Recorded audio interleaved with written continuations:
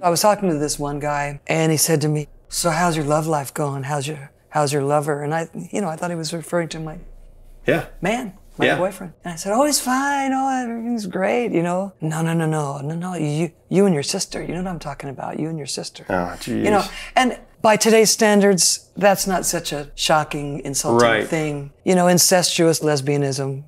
But for back then, it made me livid because I love my sister, and we were purists, and we were almost missionary in our artistry zeal. We wanted to go out there and say our words and be taken seriously. Yeah. Not just seen as a couple of lesbian sisters, like fun to watch.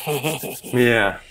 And so that pissed me off. I was honestly made really angry by that. So I went back to the hotel and wrote the words to Barracuda.